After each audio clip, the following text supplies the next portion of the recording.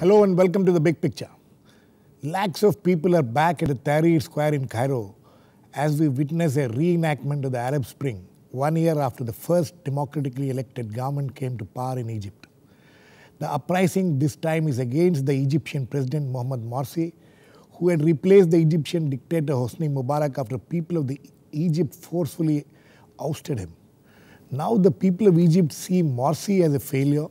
As the economy of the country is in doldrums, the political parties are in disarray, and the government is seen as a failure.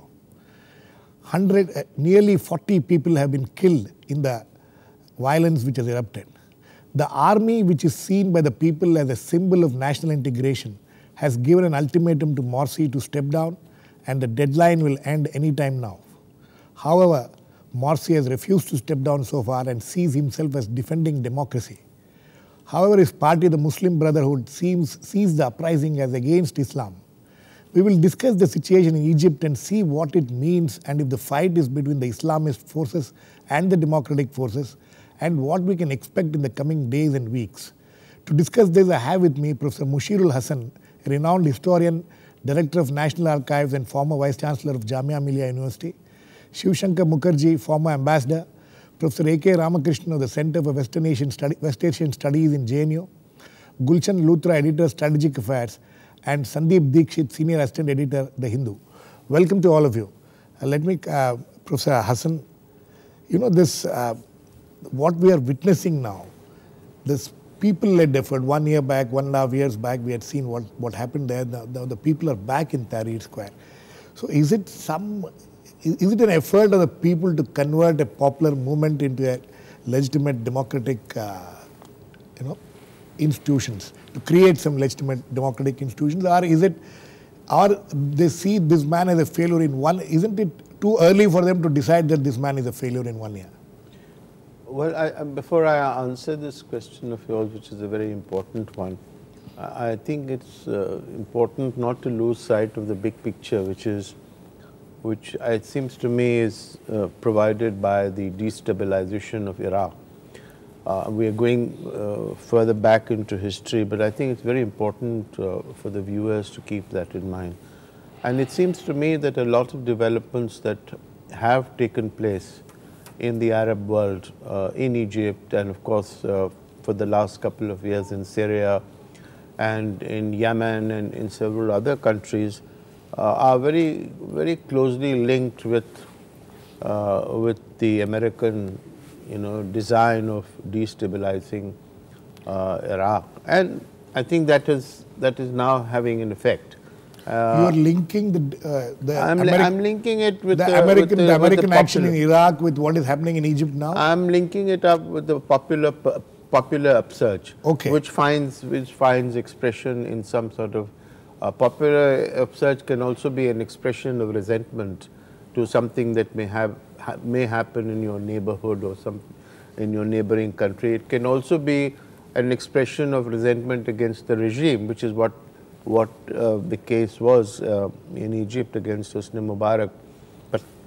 But I think these are very strong expressions of protests against the meddling of particularly the United States, but certainly some of its allies. I think it's important to not to lose sight of that.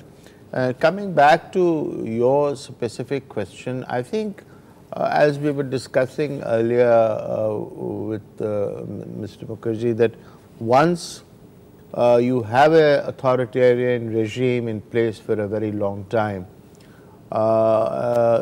then suddenly there is this pent-up energy, right, which is released, which is what the case is.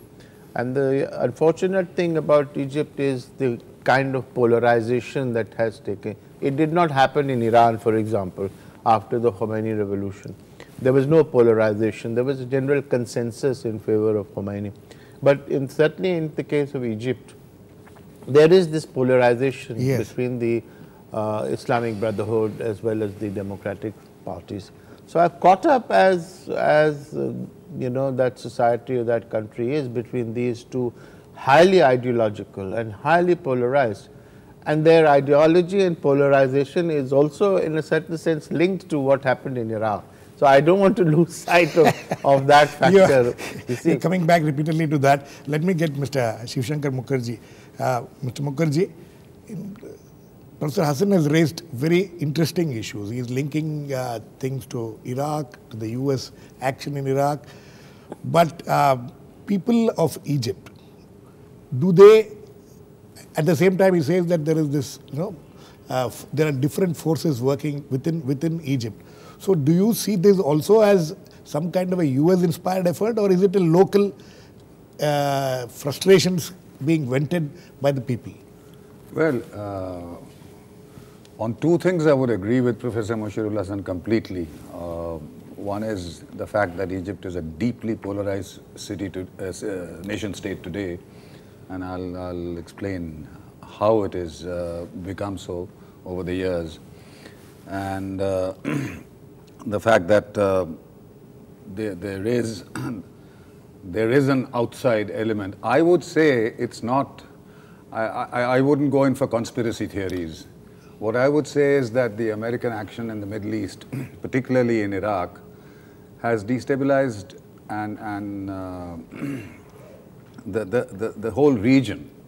In a sense, it has imposed a certain disorder where there was order. And unfortunately, that order mostly was evil. It was a dictatorial order. Absolutely. So, in a sense, we should welcome the advent of democracy. But the fact is that I would now like to go straight into the domestic arena of Egypt, which I think has its own momentum and is by far the most important reason. Right. Having lived there, Egypt has always been hyperactive in terms of intra-Arab politics. Right. There is not a single conference. It has been at the center of the... well, they call it the heartbeat of the Arab world. Damascus, absolutely. The heartbeats is Damascus and Cairo.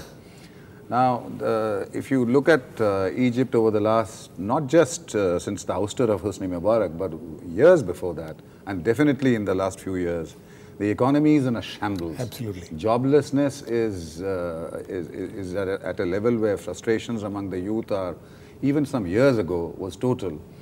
I mean, one of the things I used to hear most of the time from friends was that there are hundreds of thousands of Egyptian youth who can't get married because they don't have a job. They don't have a job.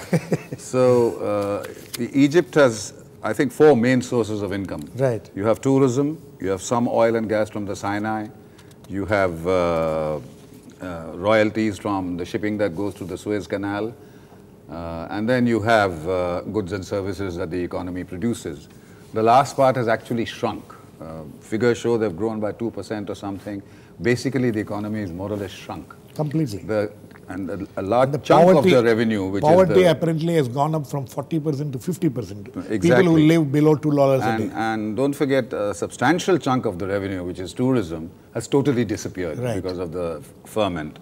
And when tourism disappears in a country like Egypt, it's not just the revenue, it's jobs.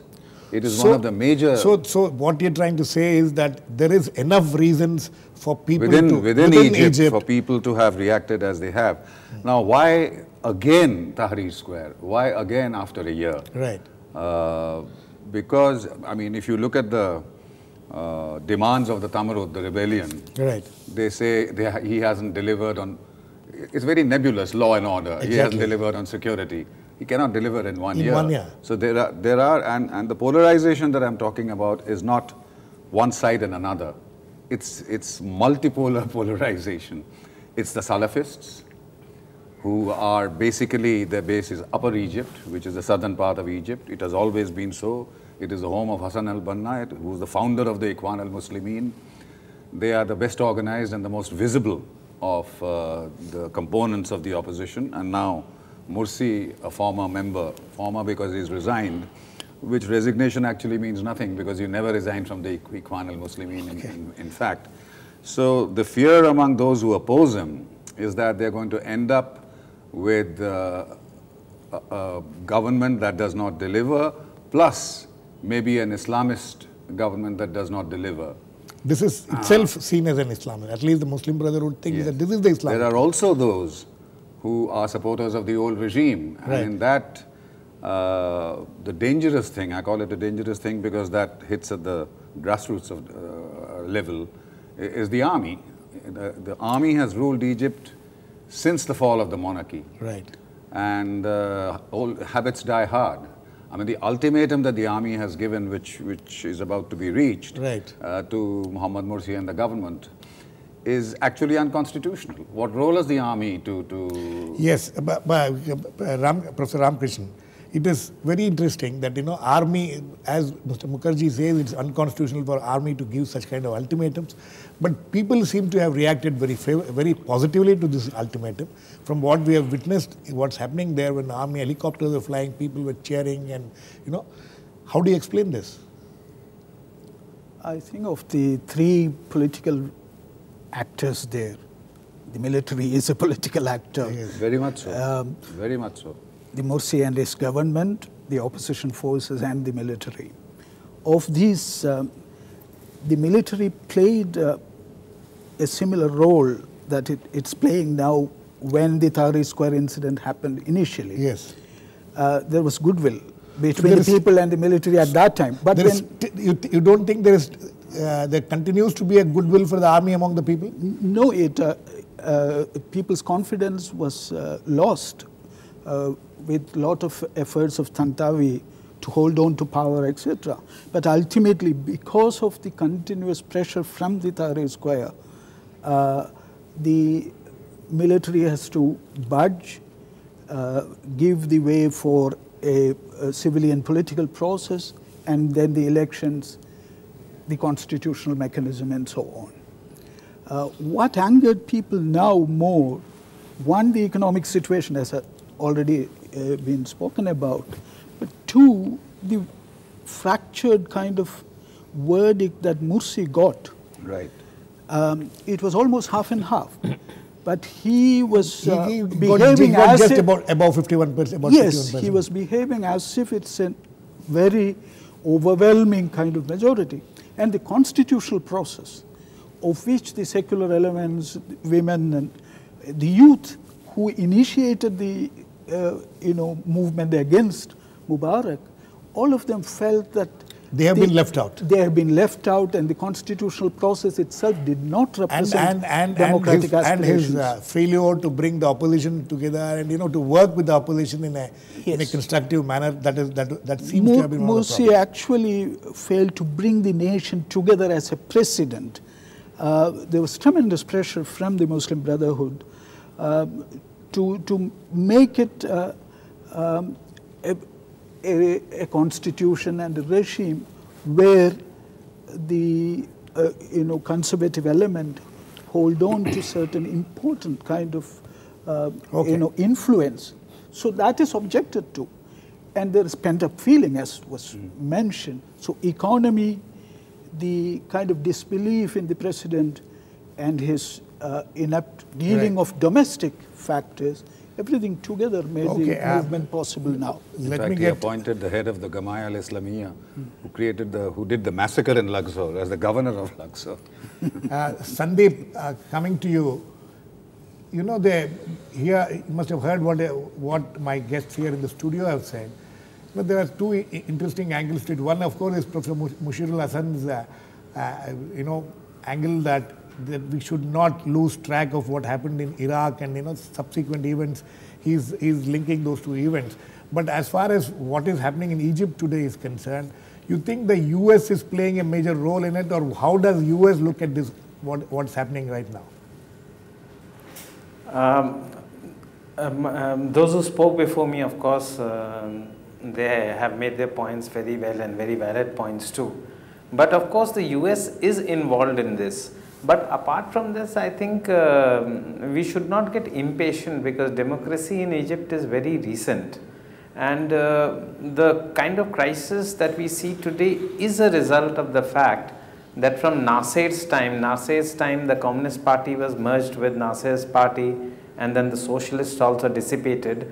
Ever since then, it was only the Muslim Brotherhood which had a structure. Right. While the other political parties did not have a structure, civil society groups were loose, scattered. They are like that even today. There's no one viable political party, major political party, of these people. So in the elections, it was the Muslim Brotherhood and the Salafist with their well-knit cadres, with their links, who had withstood so many years of repression that they could harvest the votes and get more seats in parliament. That is one factor which is agitating it. But there are other players also. For instance, the military was mentioned. Yes. There is also the judiciary. The judiciary in Egypt is also split. In fact, it is split into two associations who tend to issue statements against each other also. And in fact, if you recall that Mr. Morsi's swearing in, the condition was that he has to swear in front of the Supreme Court Chief Justice. And then a way out was found that he then took oath in Tahrir Square before the people and then went to the Supreme Court. So really his path to power has not really been smooth. There's this Machiavellian army. If you go through their statements earlier, they're full of traps, very political statements, give absolutely no impression that they are on Morsi's side or trying to help a democratically elected person. So these are the difficulties, the early birth pangs that you're seeing in democracy. But the fact remains, as previously they have pointed out, that the seeds of democracy have been sown. Seeds of democracy has been sown, but it will take, as you are saying, that we need to be patient. Because of the previous ways in which the country has been ruled for the last hundreds of years. Yes. That also has its impact today. Absolutely. That's what Mr. Mukherjee also was pointing out. Mr. Luthra, you think that the role of the army now is crucial in the coming days? It has to be. We have to see that in most developing countries, people look at the army as the savior. There is a history, you can link it to Iraq or whatever, but I would say that for the present situation, Morsi himself is responsible. Within 6 to 8 months of coming into power, he was the Islamist dictator as the normal people or ordinary people started seeing him. I've been in touch with my friends. I haven't gone to Cairo for several years, but I'm normally in touch. There are correspondents here, there are correspondents in the Middle East. They all have been saying that within 6 months or so, he started behaving as he was one up over his predecessor. So he's the one to blame. I think he had a great chance to stabilize the country. Probably he failed. As far as the economy is concerned, Mr. Mukherjee mentioned, there's just about 2% growth. There is no tourism because of lack of a poor economy. You're not getting the FDIs. There are hassles. But the government is there, and I think today army is playing a role, and they probably are the only force. Whether you blame USA, whether you blame others, but internally, army is the only force along with the security forces which can possibly. That is right, but it's very interesting that army is seen as the savior at this point of time, even by the people there. But we need to go into a very short break now. We'll come back, we'll continue this discussion. Please keep watching. Welcome back. We are discussing the situation in Egypt and asking the question whether it is democracy versus Islam there. Professor Hasan, coming back to you, the process of democratization in these countries, we have seen this happening in Turkey recently, we have seen this happening in, you mentioned earlier, Tunisia and all these places, now back in Egypt. Is there some kind of a, intolerance to dictatorships nowadays in these countries? How do you see this? And at the same time, there is this, some people think that democracy and Islam can't go together.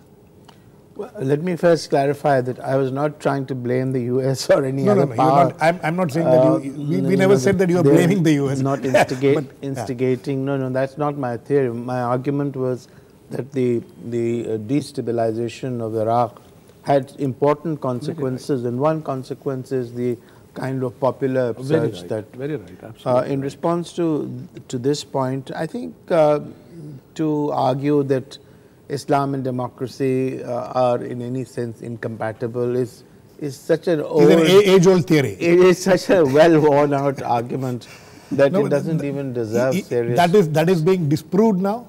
It doesn't deserve serious reputation. Is that being disproved now? Well, I think so. If you look around, I don't want to begin counting the countries, Muslim countries where democracy prevails. I think the point is not so much Islam, the point is the post-colonial legacies of these societies, and that is what has brought about the distortion. In today's present day discourses, we have forgotten colonialism and what it did to, I think particularly in India, because we matured into a nation state, but the same developments did not take place in the Arab world because of the very nature of colonialism and the colonial project. So I think part of the problem is that legacy, which is why these dictatorial, authoritarian regimes have been in place, and that they have received US support and legitimacy from the United States, and that's also an extremely important point. And the US has always supported and undermined democratic regimes, as is evident from the case of Iraq and the ouster of Iran, and the ouster of Mossadegh. So that is another story, but an important part of the story, which I think nowadays people lose sight of in international relations. From my point of view, I think the important thing about Egypt is the strength of the democratic and liberal forces. I mean, admittedly, the Muslim Brotherhood has been from Nasser's days a very strong force in Egyptian politics, and it has also roots in many other countries. There's no question about it. But it is also a case which is an important development, which in a sense refutes those who look at Islam and democratic politics as incompatible, that there are these very powerful forces. And today, I think in many Arab countries, it's these democratic forces and the liberal aspirations of these democratic forces which have come to the fore, which they hadn't under the dictatorships and the authoritarian governments. Okay. So I think that's a very important development, that there is an ideological struggle as well, apart from the triangular conflict between the army and the Islamic Brotherhood. Okay. So there is this upsurge of, and I hope, from my point of view, I hope that these liberal modernist Egypt is a very good example of a multicultural society. Yes. The upsurge in fundamentalism is also undermining the multiculturalism of that very beautiful country. Yes. Mr. Mukherjee, do you agree with that? Muslim Brotherhood was seen as a fundamentalist force, which came into power with Morsi becoming the prime minister, through a democratic election. Don't you see this dichotomy in this situation there in Egypt? More importantly, the people in Tahrir Square, the young, don't see it that way. Don't see it that way. They are angry because they feel that they've got rid of one oppressive regime and have not yet found something that is an improvement on the last one. So there is no ideological underpinning. There is very much an ideological underpinning in the Islamist forces. In the people in Tahrir Square? Not among them, but in terms of the National Salvation Front, the opposition, and now of course increasingly within the government forces itself, the Salafists, the Ikhwan al-Muslimin are in fact better organized, their cadres are better organized. You see, in any country I've noticed in my service abroad, when the state fails to deliver, then forces come up to deliver services to the people which the people need, and very often these forces are fundamentalist. These forces, exactly. If you go to Upper Egypt, right, from years before, it was totally neglected by the state, and it was totally under the thumb of the Ikhwan al-Muslimin, who ran the schools, and they ran it efficiently, they ran the clinics, they did all the, all the work that they delivered the services that the people wanted. The ruling forces obviously did not like that. In Syria, to be a member of the Ikhwan al-Muslimin meant capital punishment. Sir, we are running short of time, sorry. Professor Ramakrishnan, very quickly. So this, the army, how do you see this whole thing panning out in the next, say, now the deadline is ending, and after that what will happen? It's difficult to say, but what will happen today and the next few days are extremely significant. But if the military takes some steps, it should immediately remember that it's not going to be easy as a military coup or anything of that sort. There can't be because the people at Tahrir Square, where Professor Mushirul Hasan is absolutely right, the ideological content of the movement, that the quest for democracy, the assertion of people's will in Tahrir Square, this is very important, and it's a continuing saga from the very beginning. Okay. And therefore, that will be a check. There will be a check. Sandeep, last words to you very quickly. Yeah, it's a very sad occasion. Yeah, it's a very sad occasion where two opposite forces which believe in the democratic process are pitted against each other. And it is the army which has been the oppressor for the past 4 decades, which is acting as the arbitrator. And many people see it as the savior also. Yes, 4 decades record has not been too great, for instance. Yes. So it's a sad occasion, and then there's the judiciary also. So I think the civil society of Egypt will have to get its act together at some point of time, because the danger is that if democracy starts floundering and if there's uncertainty for a long number of years, then then that sets the ground for the rise of a despot, Absolutely. for instance. Mr. Luthra, democracy is under threat? I wouldn't say no. In fact, I think it's the democratic forces which are propelling the second revolution, if you would call it. We must keep in mind that Egypt is quite close to Europe. If you go to Egypt, people people are quite independent. I mean, they like independence. They are easygoing and happy. I don't think, but any revolution which comes once is not, the stability doesn't follow immediately. This is perhaps another phase or so.